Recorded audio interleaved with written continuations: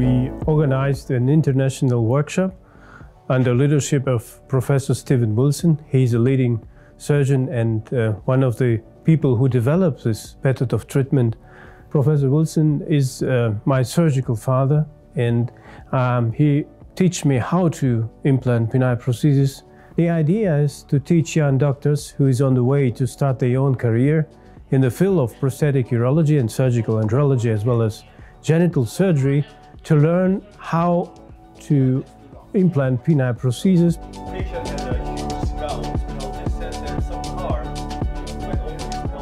Dr. Osmanov is one of maybe 25 guys in Germany that does these, and he's the highest volume by far of anybody, but he still needs interaction with other guys who do a lot of this so that he can be up on the latest. The biggest challenge to me has been to make this therapy more available throughout the world, because it's not really taught in training programs. And so the only way we can get the more spreading out of doctors who are willing to focus on this tiny subspecialty of prosthetic urology is to have these type of courses. And you have a tension on your sutures. That is why I do it only.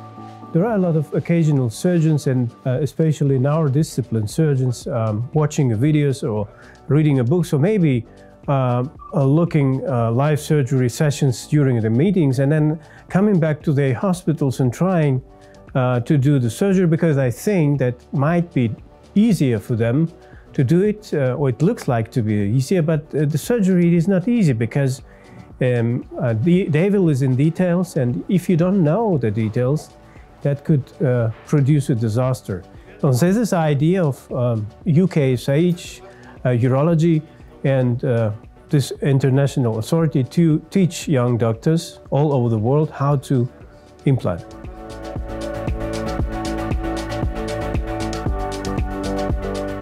Penile prosthetics is not easy surgery, or complex robotic surgery is not just a surgery, because you have a fate, you have a person behind.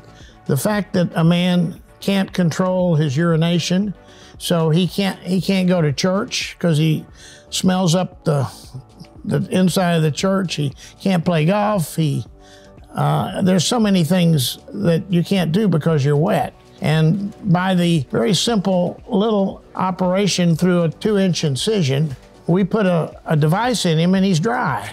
And the same with a man who can't have an erection and have intimacy with his wife. Same thing. We put make a little 2-inch incision in his scrotum. Takes about 35 minutes, and we fix him so that he can get an erection.